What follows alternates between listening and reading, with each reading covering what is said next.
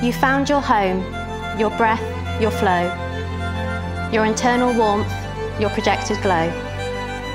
You found your sun, your moon, your stars, your central force, your gravitational arms. You found the hand you'll always hold, so perfectly crafted in the perfect mould. You found your love, a mirror to you, an honest love that's so precious and true. You found your forever person, someone to hold on to. You found yourselves a question, and your answer was, I do.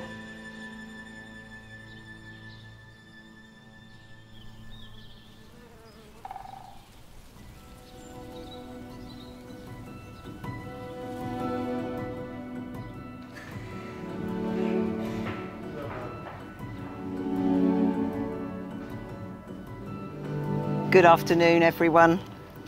On behalf of the Devon Registration Service and James and Catherine, I would love to welcome you here to the glorious Deer Park on this lovely dry day to celebrate their marriage.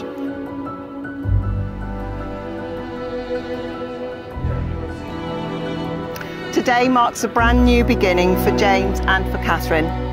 And they're here today to declare formally and publicly their love and their loyalty, as well as pledging a solemn and binding commitment to each other.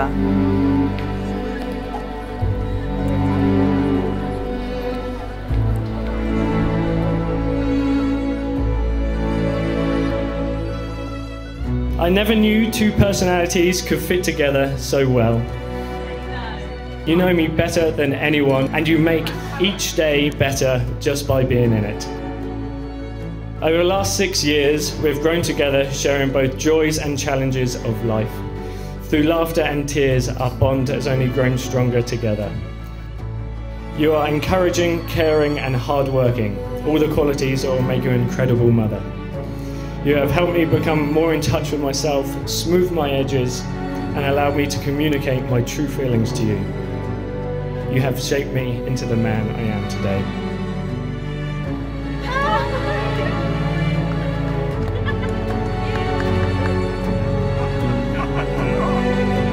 Catherine, I give you this ring.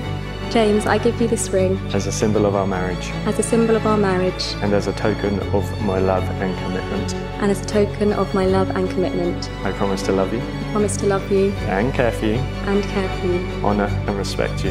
Honour and respect you. All the days of our lives. All the days of our lives.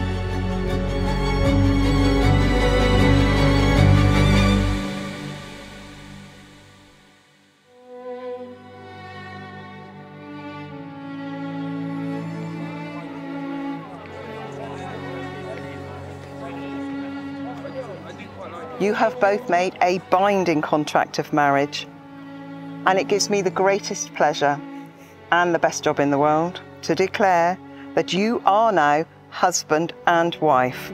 Congratulations, you may kiss your lovely bride.